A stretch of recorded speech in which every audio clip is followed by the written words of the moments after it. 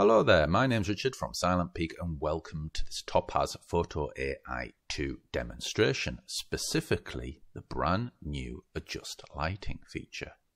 Now, as the name suggests, Adjust Lighting is adjusting lighting and effectively works like an exposure setting, which is to say that the more I dial it to right, the brighter the image will get, and the more that I sort of pull it to the left, the dimmer the image will get.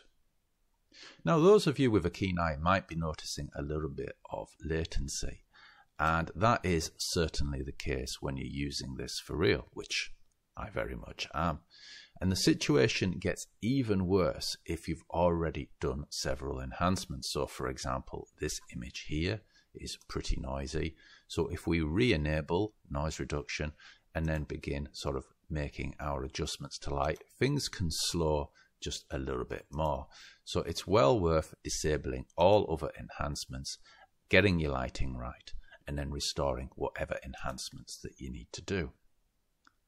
Now, Adjust Lighting, it's not particularly clever. We've seen this functionality before. However, it is the first time we've seen this feature in Topaz Photo AI.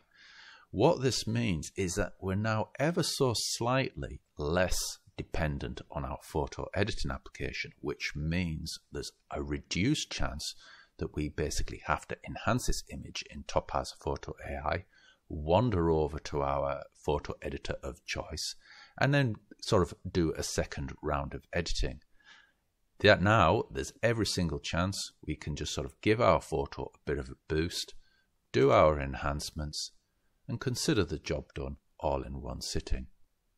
And to that effect, Adjust Lighting works pretty well. We can see here that the image is looking bright and vibrant, particularly now that I've re-enabled noise reduction.